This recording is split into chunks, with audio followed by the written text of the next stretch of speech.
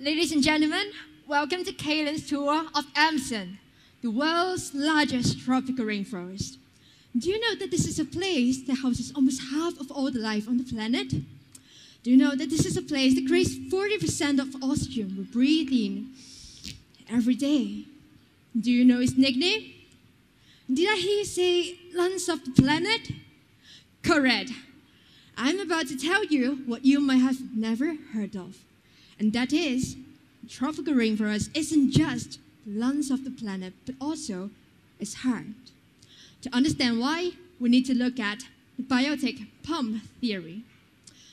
You see, water is driven from tree roots, through the trunk, the branches, the leaves, and eventually evaporated into the air. And this is, as you all know, the transpiration process. Imagine when all the trees in Amazon work together, there will be like thousands and millions of flying rivers leading from the ground to the air.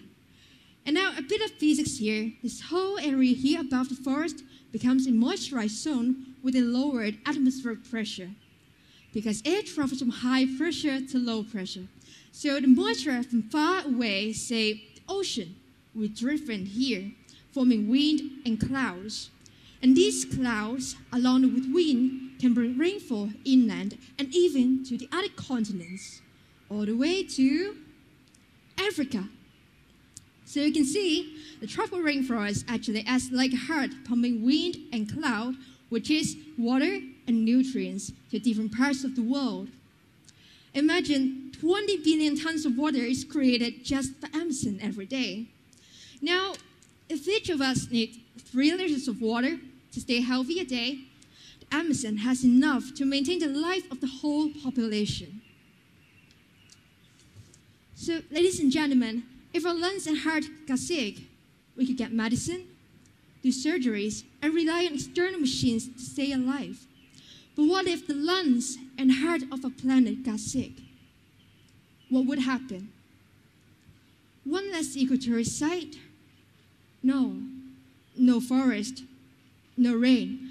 And it implies the rise of temperature, the increase of the certified area, and the failure of agriculture. And all these mean we will be in big troubles. So, ladies and gentlemen, should we continue to support deforestation for our own economic benefits, or should we take action and protect the lungs and heart of our planet starting from today? I'm sure you all have the answer. Thank you.